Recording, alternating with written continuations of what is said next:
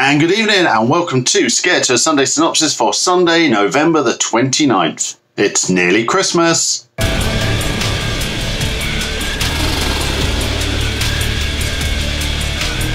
And good evening and welcome to Scared to a Sunday Synopsis for Sunday, November the 29th. Yes, can you believe Christmas is actually only about 3.5 weeks away, which is quite scary with obviously all the new rules that are going on at the moment. It's whether you can celebrate with your family or not. But Christmas is here. It's the end of the year. But obviously we like to talk about scary stuff. So while we're talking about Christmas, we will just remind people about the Christmas gift guide, which is now on the main website.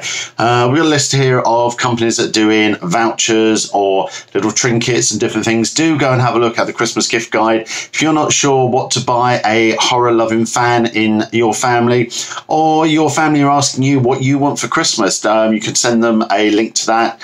Obviously with all that's going on with coronavirus at the moment, there's a lot of events that aren't able to open, or escape rooms aren't able to open.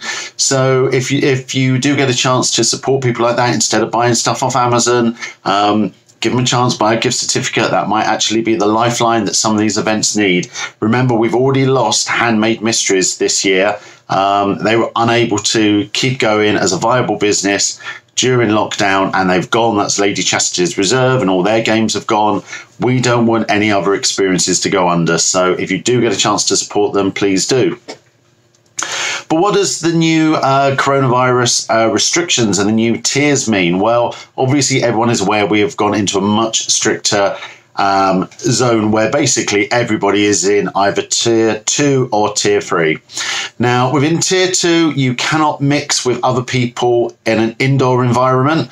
So if you are to go anywhere that is open, like the dungeons or escape room or anything like that, you have to be in your own family bubble, and then they will try and keep you away as much as they can. So we know the dungeons are very good at social distancing. We've seen it at Alton Towers and Blackpool Dungeon, and yeah, we're sure that they will continue to do that, because looking at the rules at the moment, looking at the announcements, we've seen that York Dungeon have announced that they will be opening this week, as will London Dungeon. So that's good news for people who like some scares. As I say, we're quite confident that they know how to keep people socially distant, but you will need to visit in your own family bubble. So that's quite an important thing.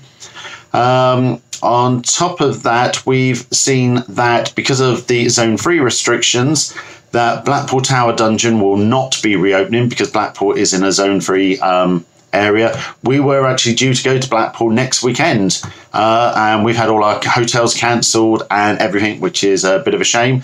So yeah, Blackpool Tower Dungeon is closed, and the Passage del Terra is obviously closed as part of Blackpool Pleasure Beach.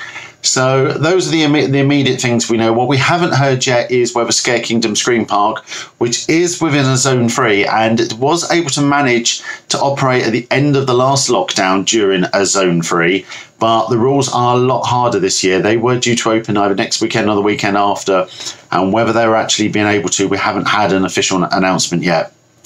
So in other news, we've seen that Scream Farm Mallorca has been announced. That's an island in Spain. So we're looking forward to hearing more about that, and potentially when COVID is over and travel restrictions are all over, we might be able to get over there and see what's going on. So also with the zones, you know, a lot of escape rooms won't be opening, but we know that in London we've seen that Horror Escape London is actually going to be opening next week, and a few other attractions as well. So obviously as we hear things, we will list them on the website and we will let you know.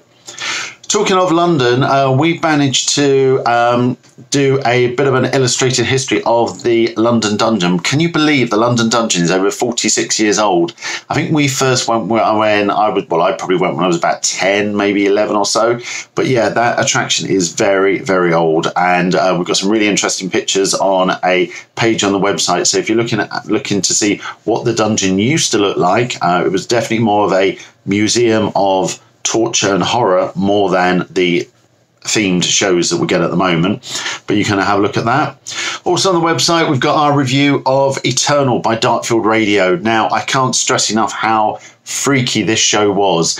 We've done all of the Darkfield shows, and normally you're sat in the dark in your kitchen or a lounge or whatever. This one, we were laying in our own bed alone, and the sound effects and everything around you made it feel like there was somebody in the bed next to you. There was somebody laying in the bed next to you, whispering in your ear. Genuinely terrifying, unnerving, very unsettling, very clever. I'd highly recommend you give that a try when it opens next week. I think it's Tuesday, might be the first night this week. So do give that a try. It's only £5 a ticket. It's absolutely worth it, but it is very freaky.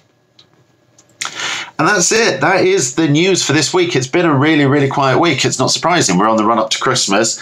But, you know, as we've all said on this site, a scare attraction news and review site is not just for Halloween. It's year round. There's always something going on. So we're going to be with you every week with the Sunday Synopsis. There will always be updates on the main website.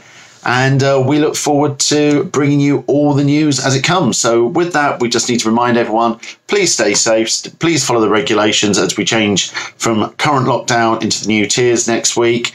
Let's all work to get this over with early next year. Let's get back to normal for 2021. If that's one New Year's resolution I think that everybody needs to have this year, is that we work hard to get back to normal, because we're all sick of this, and we just want to get on with our lives and get out and being scared.